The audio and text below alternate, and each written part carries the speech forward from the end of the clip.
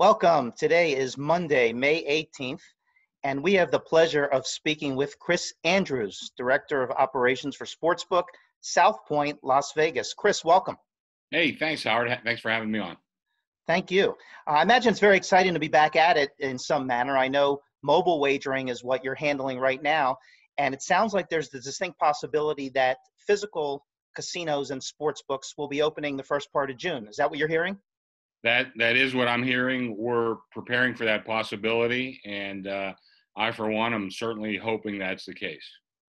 Well, you've certainly got a lot of experience in this business. You wrote a tremendous book that many of us in the industry and others have read called Then One Day, 40 Years of Bookmaking in Nevada. And did you know in the early days when you were up in Lake Tahoe and Reno and cutting your teeth here in Las Vegas that you would one day get a book out of all this stuff?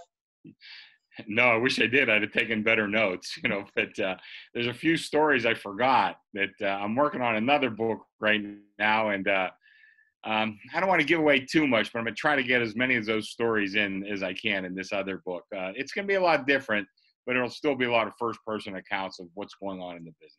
So it won't necessarily be a 2.0 continuation of that book? It'll go in a different direction? No, definitely not. But I think if you like the first book, you'll probably like the one I'm working on right now. That's fantastic. And being that, having to be an author is sort of takes in a lot of reflection. On a more serious note, how would you reflect the last 2 months and how zany it's been? Well, can't remember who I was talking to. I didn't even know it was going on the record, but somebody asked me about it. And I said, I don't think I would have been more shocked at where we are unless we got invaded by aliens from outer space and they took us over. I mean, I don't know that I could be more surprised. I know there's always contingencies and people think of different things, but I certainly never thought of where we are right now. We've dealt through strikes of pretty much every major sport, serious injuries to certain guys. I hate to even bring it up, but even plane crashes, that sort of thing, but never like a worldwide experience like we're having right now. Just never anything like it. And, hopefully we never experience it again. Yeah, that's what I keep telling my kids. If this is the worst thing, or this should be the worst thing that ever happens to you in life, it's really tough. They say that the only thing constant is change, but when it comes to a certain regional casino entertainment operating company, nobody has been like Michael Gaughan and all those cliches about staying in your lane, knowing what you know. Your group continues to just do what you do best. And what do you attribute that to? It's funny. I was thinking about it recently. Actually, Jimmy Vaccaro and I were talking about it the other day. I started working for Michael in 1980, so 40 years ago. And at the time, you didn't realize Michael was a pretty young man. He was about, I'm not even sure how old Michael is right now, but he was in his mid-30s at the time. And, there's knowledge and then there's wisdom. And I think Michael is one of those guys that was really blessed with both. And he grew up with Jackie, his father, and a lot of Jackie's associates. So he tapped into that knowledge, but he also had the wisdom too. And even to this day, I personally believe he's the best casino operator in the world. And I believe there's times Michael and I disagree on things, but guess who wins those battles, Howard? But in all honesty, I have to yield to him because he really is, he's a brilliant guy and he's really a nice guy. And I think I'm lucky to, first of all, hook up with a guy that's that smart, but also a good guy. I mean, Michael's just a good-hearted human being, and I'm very proud to be associated with him all these years. I have a very similar situation in my current position, and that's with Bill Paulos, who's also a former casino operator on a regional, local level, both here and in other regions. And same thing, just so much institutional knowledge, but so loyal. I think his greatest attribute is his loyalty. And that's why the people that have been around him have been around so long. And it seems like that's the case at South Point. It's infectious. And, I've spoken to people in all departments at South Point, and then I'll hear 24 years, 28 years, 30 years. It's incredible. Some guys with 40 years. And I left Michael in 1981, and he recommended me for another job at Calneva in Reno with Warren Nelson, who was a very good friend of Jackie Gaughan, and Michael obviously knew him too. And Michael pointed me in that direction. So I'm sure part of him, excuse me, wanted to keep me around, but part of him also knew that it was the best thing for me personally for my career, and he sent me on my way. Right, like to set your children free type of thing. Yeah, I guess so. Yeah, no, it's great. It's great. And it's even more cool because when you think about South Point, it's not one of these corporate bloated, no offense to those folks, because business just evolves. And sometimes, it spins out of control and it becomes corporate and it becomes run by people that haven't been in this business a long time. He's never left that lane, which is amazing.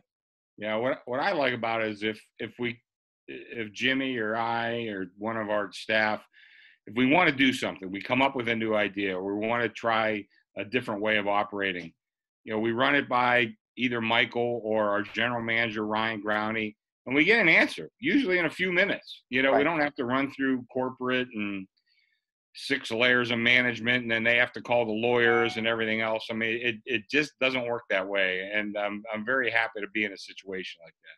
Right. And people need to understand that it's not that the property and everything else you guys do remains old school and you don't stay up with the times, because you guys do. You have a sports betting app. You have a kiosk, many kiosks. You've put in the VEASAN studio, which has been phenomenal. So there are things that you guys are always keeping up with, along with just the older school, older operating mentality. Well, I think that's, Michael's not afraid to try new things, and talking about Michael's age, but Ryan Growney's a young man. I'm not even sure he's 40 yet. So Ryan has sort of that young person's mentality about a lot of technology and kind of a fresher view of the business and kind of where it's going. So together they make a great team, and again, I'm very happy to be part of it. Right. And speaking of apps, we're seeing some of the competitors here in Las Vegas venture outside to other jurisdictions, Colorado, the latest. Is that something that you guys consider and discuss with your brand?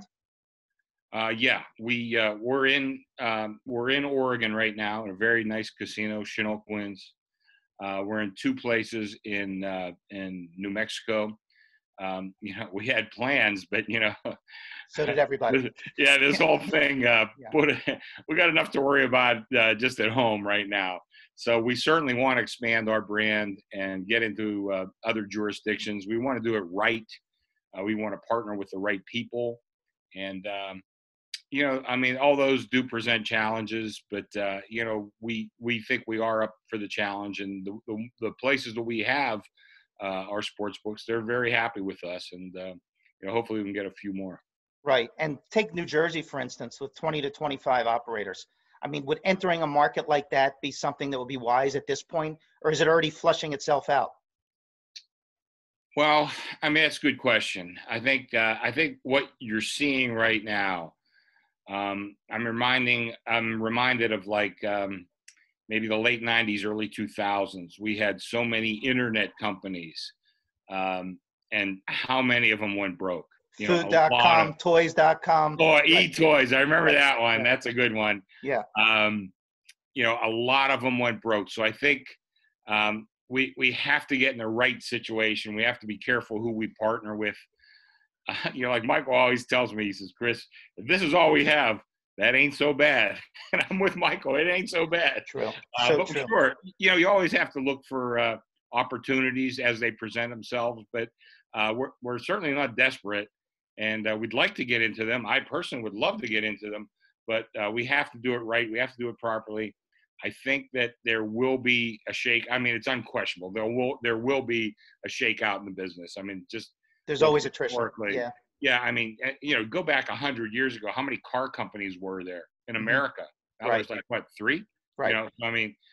That's what happened. Airlines. Meanwhile, everybody has a car or right. 2, So, but the companies themselves, that all shook out. So I think there will be a shakeout. It's a matter of time. And, actually John Gaughan, Michael's son, and Jay Vaccaro, Jimmy's nephew, they're spearheading that effort. So I think the future for us in that regard is very bright, but we're going to be careful who we get into business with. Right. And those would mostly be partnerships as opposed to an autonomous operator? I think anything's on the table at this point, but that's the way it's been so far as partnerships. Sure, sure.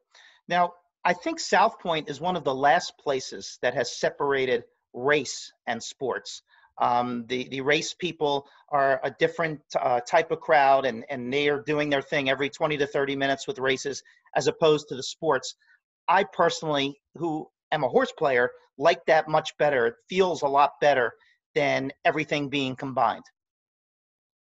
Well, yeah, especially when you get Saturday and Sunday, because those are Sure. big days in both niches, you know. And it just, I like the way we do it. I think again, Michael has been a visionary in that regard, because originally it was one, and then when we expanded the South Point, however many years ago that was, he decided to do that, and I think that was a very smart move on his point, because I know our race business has been very steady through the years, even though industry-wide it has Yeah. declined, but ours has held pretty strong.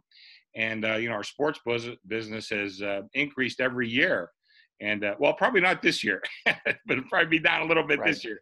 But, you know, other than that, it's Yeah. increased every year. And I think you'll continue to see that trend. And I think that's a part of it. Yeah.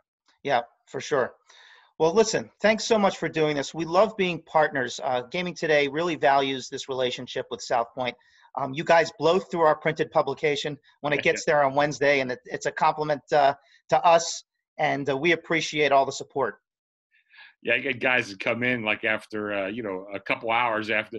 Are you out of gaming today? Hey, man, I'm sorry. What can I tell you? You got to get here early. I try to save one or two, but you know, if I don't know you, you're not going to get that one or two. Well, yours truly is usually taking him out of his trunk on Fridays to I replenish, know, I but know. it's We with great appreciate joy. it. We appreciate it, Howard. We really do. Thanks, Chris. All the best. Hey, my pleasure. Thanks for calling. Okay, take care.